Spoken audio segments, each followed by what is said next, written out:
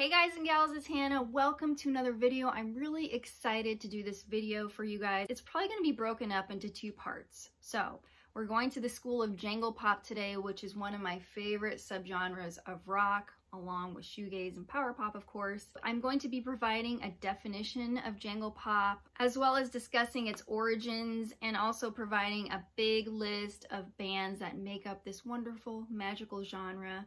So don't be scared. Let's learn together.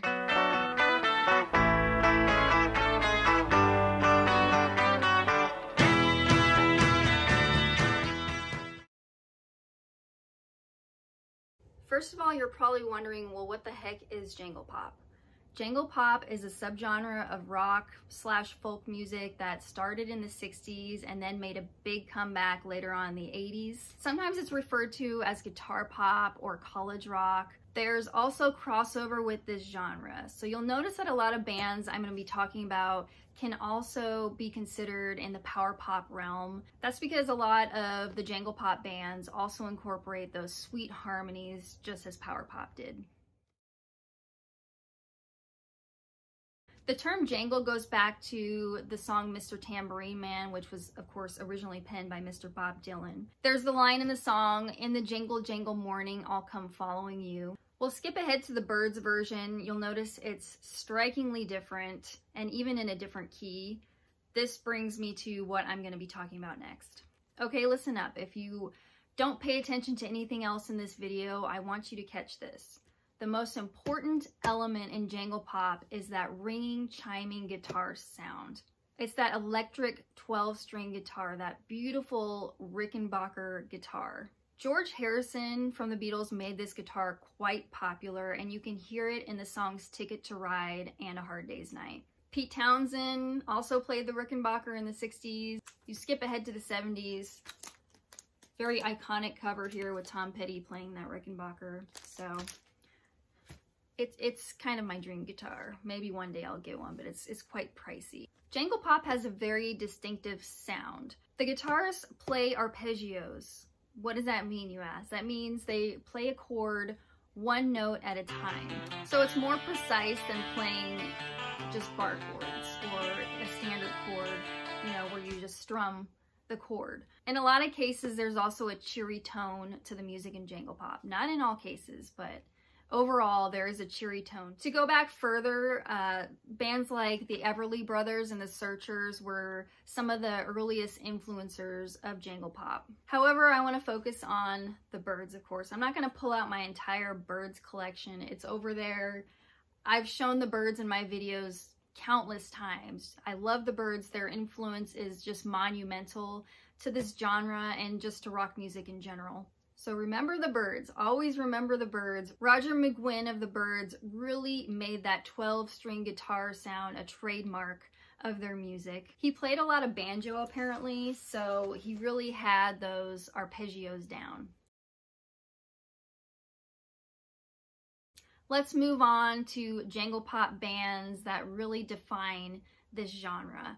Now, I have a lot of ground to cover here. I have a big jangle pop collection. So keep in mind that there's no way I can cover every single jangle pop band. I'll be covering some of the most well-known groups as well as some more obscure bands, but yeah, there's just too many jangle pop groups out there for me to cover them all in one video. Now, this is going to be split up into two parts. So if I don't mention a band in this video, be patient. I will probably get to it in the next video. So let's jump in time to the 80s when bands were really incorporating Big Star, Badfinger, Beatles, Beach Boys, and Byrds influences in their music, along with other musical styles as well, such as new wave, punk, psych, folk. It's really just a good blend of different subgenres of rock. I don't mean to confuse you by bringing up other genres, but yeah, there is crossover with this genre. Just remember that key ingredient, that jangly guitar sound. Let's talk about the most obvious jangle pop 80s band first, and that is R.E.M. R.E.M. formed in Athens, Georgia. When they emerged, their sound was fresh, right? You had punk for years and years, and then R.E.M. comes along with this alternative sound. Peter Buck is just one of my favorite guitarists. He is like a master of arpeggiating those chords, right? They went back to that Byrds sound in a way, but they sounded modern. So R.E.M's first EP is right here called Chronic Town. If you haven't heard this, this is definitely worth getting.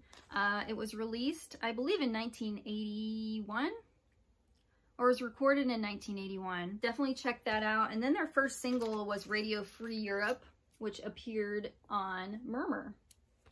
And their first two albums, Murmur and Reckoning, really capture that jangle pop sound, but you can hear it all throughout their material in the 80s. I just love, love, love R.E.M. So you definitely need their 80s albums. I have more. These are just the ones I pulled out. Mitch Easter produced their early material, and you'll see him pop up later on in my video. He's very important to the jangle pop scene in the 80s as a whole. Anyways, R.E.M. is Jangle Pop 101. Let us continue.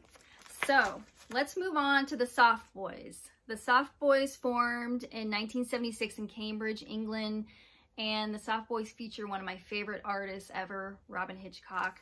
Now, I'll show you two albums from the Soft Boys. These are their only two full-length albums. Can of Bees is their first one. It's good, but this is kind of foreshadowing of the masterpiece that is to come next, which is Underwater Moonlight.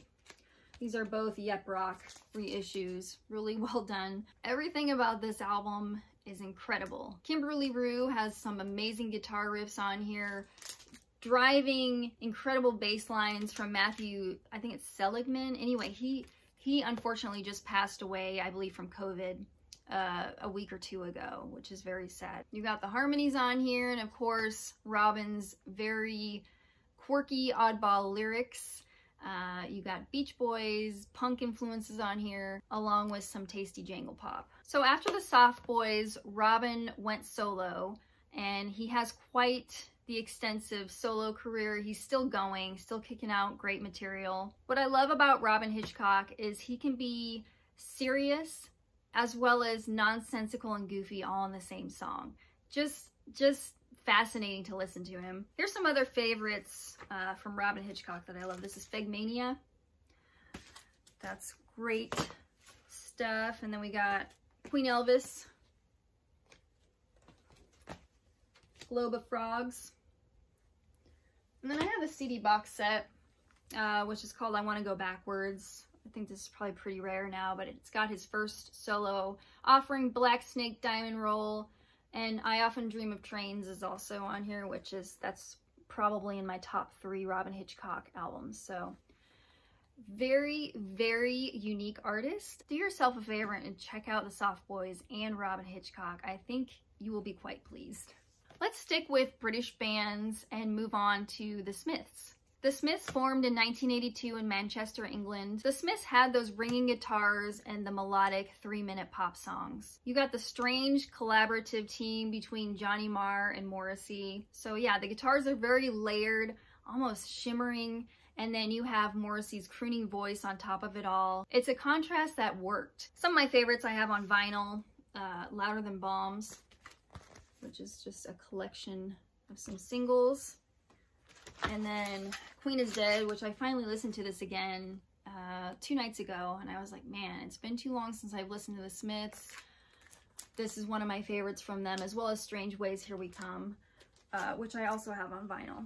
Next, I want to talk about kind of an obscure band from London. They formed in 1978. This is the Barracudas, and this is their first album, Dropout, with the Barracudas. This is a reissue. I think the original has kind of a different cover on it, and I'll kind of put it over to the right if I find that. This is a band that really combined some awesome 60s influences in their music. So you've got surf, garage, and jangle pop. They're like a cross between the Flamin' Groovies and the Beach Boys, if you can imagine that. This is a forgotten album. There's some quite dark songs on here, but I do come back to this quite frequently, so check out the Barracudas.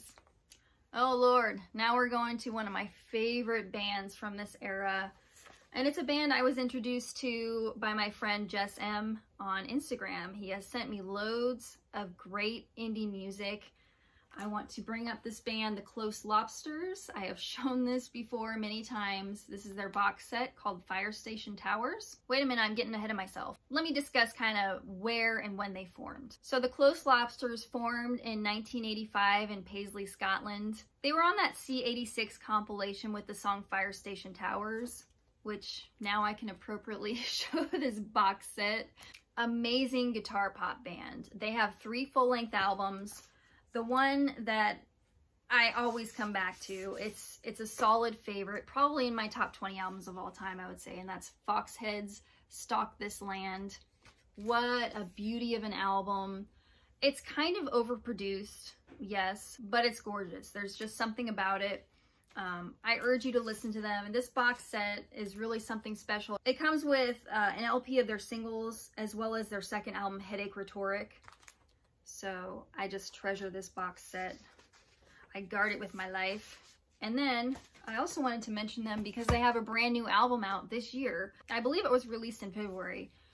So I bought this, and I'm not really going to try to pronounce all of that title right there. I do not like the cover art for this album. There's the back there. This is my favorite album of 2020 so far this year, okay? I was blown away by this thing. Their first single was All Compasses Go Wild. When that was first released, I was listening to it nonstop, seriously. This is their first album in over 30 years. It's like they picked up where they last left off. So, Close Lobsters, very special band to me.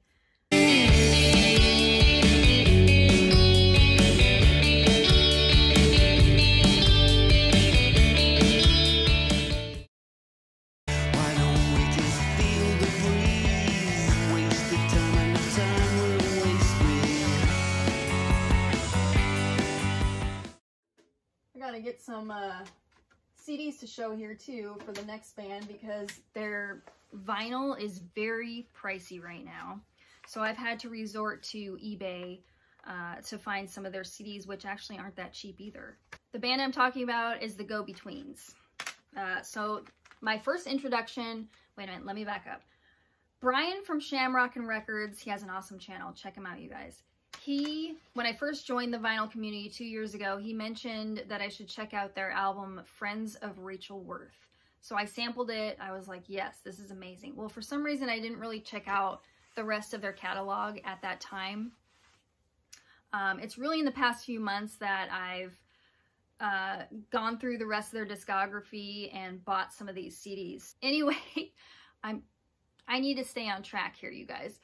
The Go-Betweens formed in 1977 in Brisbane, Australia. Their early stuff kind of reminds me of Echo and the Bunnymen. It's got kind of that post-punk feel to it. As time goes on, they really fine-tune that jangle pop sound. You got one of the best songwriting duos with Robert Forster and Grant McClellan. I'm just in love with this band. I'm really, yeah, I'm going through their back catalog right now and just enjoying everything I'm hearing. So here's a compilation you can check out. It's called Bella Vista Terrace, the best of the Go-Betweens. It's a 14-track set right there. Bought all these on eBay. Then I have Spring Hill Fair. This is like their 3rd or 4th album. I'll have to look again for sure, but this is a good one. This one has Bachelor Kisses and Man of Sand to Girl OC and Drain the Pool for You. So that one's pretty awesome. Probably their most well-known and highly regarded album is 16 Lovers Lane, right here. And I recently ordered the deluxe 2-CD set of this. I'm still waiting for it to come in the mail. But the second CD apparently has some live stuff, some demos, some rarities. So I just fell in love with this album. Especially, I'm sure you guys have heard Streets of Your Town. That is an incredible melodic song. Dive for Your Memory is on here. Was There Anything I Could Do? This is a masterpiece right here. The Go-Betweens. I got tired, but not so blue to see the cracks in you. I got high with a head full of steam. Always up. All right, moving on. We are moving on to the Springfields. Now, this is a recent release, not recent music, but as far as collecting their singles and putting it on an album for us to enjoy. So the Springfields formed in 1985 in Illinois, not to be confused with the other Springfields band from the 60s, okay? This is a different group. Before there was Velvet Crush, Rick Mank and Paul Chastain were in some other groups called Choo Choo Train, Bag of Shells, and then the Springfields. Now, I featured Velvet Crush in my first Power Pop video. Yeah, I have very high regard for Velvet Crush and anything related, so this is up there in my book. So this is a collection of their material from 1986 to 1991. It's their singles. There's a lot of choice covers on here. When I first heard She Swirls Around Me, I was like, what is this, Jesus and Mary Chain? Because that's what it kind of sounded like. I found this in Portland in March, which I still need to do my Portland record store video. I'm getting to that. Anyway, you have very jangly guitars on here. Some harmonies. I love this collection right here. So the Springfields, check them out if you love Velvet Crush or jangle pop in general. All right, next we're going to talk about Let's Active. Let's Active formed in 1981 in Chapel Hill, North Carolina. I mentioned before that Mitch Easter produced R.E.M's early albums and just became a well-known producer of that era. Well, this is his band. I'm showing their early stuff because that's what I enjoy the most. This is their EP, Afoot, and this is their full-length album called Cypress. Great songwriting and production on here. I just love the simplicity of their music. The song Every Word Means No on here, on Afoot. Oh, that's awesome. So they were a trio in the early days. Sarah Romweber, I think she just passed away a couple years ago, or maybe last year. Check these out from Let's Active. Ooh, one of my favorite bands, The Church. The Church are next. Let me just grab their albums here. The Church formed in 1980 in Sydney, Australia. I'm really moved by this band's music. They've had a profound effect on me. In fact, my introduction to them was Under the Milky Way. The Best of the Church has 17 songs on it. This is just a stunning introduction to them, in my opinion, if you want to start listening and if you can find that. Their sound is very atmospheric, dreamy, jangly. You have psychedelic touches in there for good measure. They have hooks and imagery in their songwriting, layered guitars, unbelievably consistent band. Some of their earlier stuff has that extra jangle. This is their first album. Unguarded Moment. Come on, you gotta have that one. Blurred Crusade. That's another amazing one. I thought I grabbed, nope, I didn't grab Heyday. I just re-listened to Heyday the other day. I haven't been able to find this one on vinyl for some reason, but Tristesse, Columbus, Tantalized. Holy moly, this album, we need a reissue of this. Yeah, Blurred Crusade, Almost With You, When You Were Mine. There's some amazing songs on here, you guys.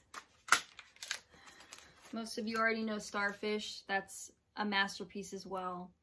I'm almost with you. I can sense it, wait for me. I'm almost with you.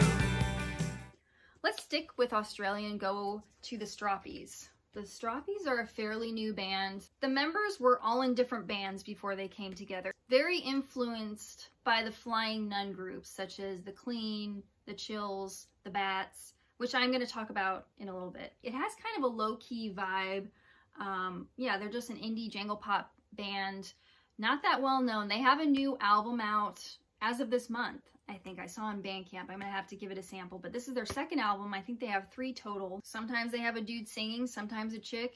It works. This is a great album. Whoosh from the Stroppies. And this one's on white vinyl. Yeah. Let's go to another favorite, and that is Felt. Felt formed in 1979 in Birmingham, England. Lawrence Hayward is the leader of the group. He actually just goes by Lawrence. He was apparently very obsessed with Tom Verlaine and television, which is pretty evident in their music. What an awesome influence, right? His voice has been compared to Lou Reed, and I definitely hear that when I listen to Felt. This band, when I hear them, it's like, oh yeah, there's no question this is jangle pop. I heard about them through Steve at Flipside CT. Check his channel out too. He's very knowledgeable, especially about glam rock, punk. You learn stuff when you're in this vinyl community, you really do. So Felt's catalog has recently been reissued by Cherry Red Records. The reissues are not cheap. I ended up buying this reissue from them. It's Forever Breathes the Lonely Word, originally released in 1986. So I really enjoy this album. The other Felt albums I have on vinyl are Ignite, The Seven Cannons, and this is actually the first thing on vinyl I found from Felt. It's a compilation called Go Mine Trash, Greatest Hits from the Top English Pop Eccentrics. And it just has like 10 tracks on it. But really, really dig their sound. They are masters of jangle pop. Felt. Are you still with me? Are you? I hope so. I know this is a lot of ground to cover. That's why I'm splitting this into 2 videos. I want to mention another new-ish jangle pop group called the Eyelids, and they're from Portland, Oregon. What's cool about the Eyelids is that Peter Buck from R.E.M. has produced several of their albums. I just ordered 3 of their CDs because there's a 20% off sale going on now through May 8th, I believe, on their website and Bandcamp. One of my Facebook friends I've been corresponding with introduced me to them. The Eyelids are kind of a super group. There's members of the Decemberists, Stephen Malcolmus and the Jicks, and Guided by Voices, so you really can't go wrong, especially when their stuff is also produced by Peter Buck. Just thought I'd bring them up. I'm waiting for those CDs. I can't wait to get them. Okay, to wrap this video up, I'm going to be talking about the Flying Nun label and a few of the key bands on that label. So Flying Nun was an indie label in New Zealand in the early 80s. I'm going to briefly talk about 3 bands, 3 important bands that were on that label. So I'm going to talk about the Clean, the Chills, and the Bats. There's many more, but I just wanted to kind of briefly talk about these groups. These groups aren't strictly jangle pop. They also incorporate like 60s garage, punk, alternative. I'm going to mention the Clean first. The Clean formed in Dunedin, New Zealand. I think I'm saying that right, please. 1978 is when they formed. Their music has that DIY feel. They definitely had pop hooks. They were kind of sloppy, but that's part of their charm and appeal. Very jagged guitars with distortion. They definitely had that edgy post-punk sound. I don't have, I have Anthology, but not on a proper format where I can show. I'll put a picture over here of Anthology. Killer early singles on there. You guys really should check that out from the Clean. They have many other awesome releases too. I just haven't gotten around to picking up their stuff on vinyl. I would like to in the future. Let me grab some CDs to show next, because that's all I have of the Bats. The Bats formed in 1982 in Christchurch, New Zealand. The bassist from the Clean, Robert Scott, is in the Bats. I'm just gonna read what allmusic.com has on their website to sum them up, and they had a fresh take on garagey folk that flirted with power pop. So if you can imagine that sound, that's the Bats. And Daddy's Highway, this is their first album. I recommend this. I really should get a vinyl reissue of this, but this is a really lovely album from them. That's where you should start for sure. I also have The Law of Things and Couch Master, which came out in '95. So very important Flying Nun band there with the Bats. And lastly, I'm going to mention the Chills. The Chills formed in the early 80s in Dunedin, New Zealand. They got signed to Flying Nun in 1982. Kaleidoscope World was my introduction to them. And it's just a collection of their early singles. I think it's on pink vinyl too. This reissue right here. It's a double LP. It's a gatefold. Charming music with the Chills. And then if you want to check out more of their music, Submarine Bells, that's a very important album from them. And then one of their more recent ones, it's Silver Bullets from 2015. You got the melodies, you got the jangle. Perfect jangle pop. Okay, I'm going to stop here for now because, yeah, this video is going on a little longer than I anticipated for part 1. In part 2, I'm going to talk a little bit about the Paisley Underground groups, as well as the Bangles, as well as some other obscure groups you may not have heard before. So if I didn't mention a key band here, just wait. just wait for part 2, please. Don't get upset. Don't be whiny or uppity. I am doing a part 2 for Jangle Pop. I can't possibly cover every single band, but I'm doing my best. I'm showing what's in my collection. Let's get the conversation started. What do you guys think of Jangle Pop? Okay, you guys, I'm gonna stop it right here. So, take care. See you next time. Thanks for watching my video. Stay tuned for the next one. Bye.